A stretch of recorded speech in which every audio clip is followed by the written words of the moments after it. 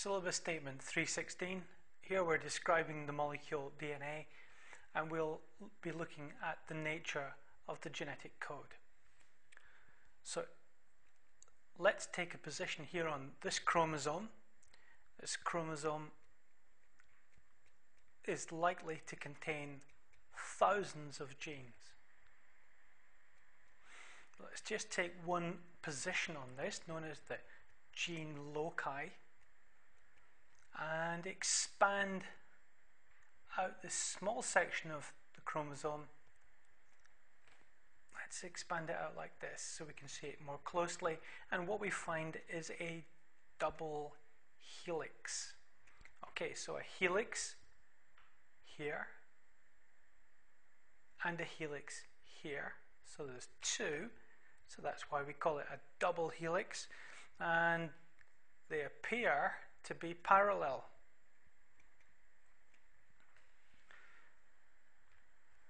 Okay.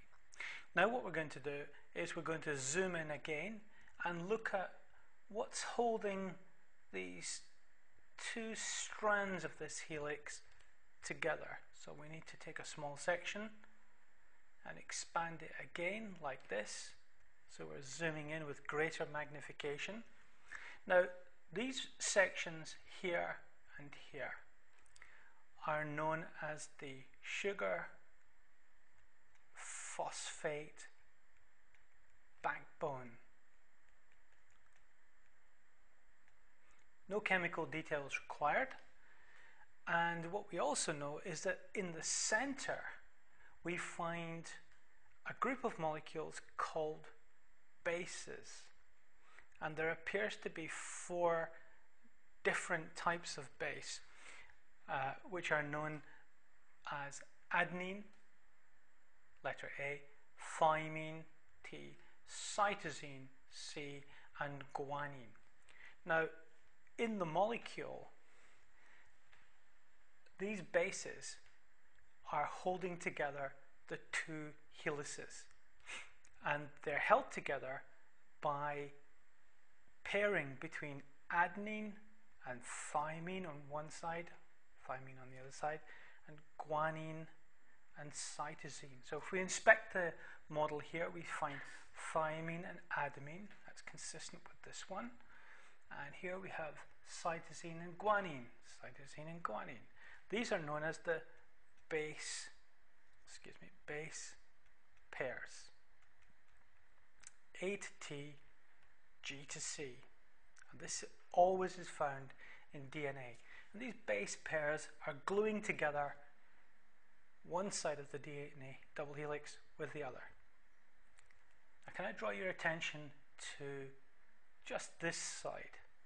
And if we look in here, we can see, let's expand this out again, that the order is A, C, T, G, A, C, C, that's A, and G at the end. So on this side of the molecule, the order of the bases is ACT, GAA, CCA, G. Okay, so this is the order of the bases. Now this is a very important point, because it's this order that we call the gene.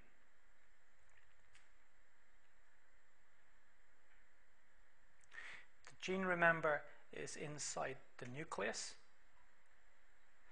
So we have here a gene which can be defined as the order of the bases